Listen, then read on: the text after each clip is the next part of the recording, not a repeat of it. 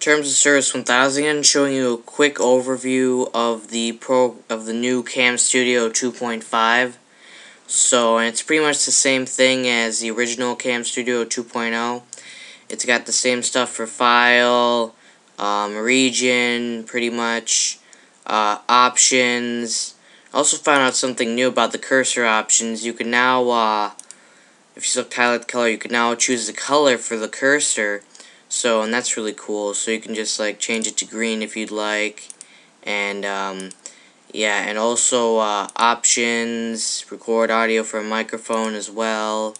Audio options, same thing pretty much. Also, I found another cool thing, enable auto pan, which is pretty much, it'll follow like what I'm doing right now. It'll follow your mouse, and that helps for seeing the words better in your videos. So, and you can change if you want to put it to 20 or to max, and yeah, it's really cool. So it's also got this new thing called effects, which now has annotations and options for them, so which I don't really mess with.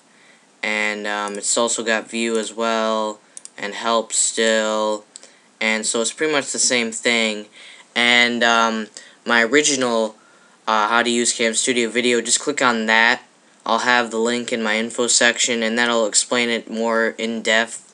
I'm just showing you new stuff that I found out for the CamStudio 2.5, so, and it's pretty much the same except for a couple of cool things I just showed you. And when you press record, like I said, for the auto pan, I'll select fixed region, and it'll give you this to choose where you want to record, and just select it, and you'll see it's already starting to record. And I'll stop it, and I'll just save it as test, and as you can see here, and just select it, and you'll see it's already starting to record.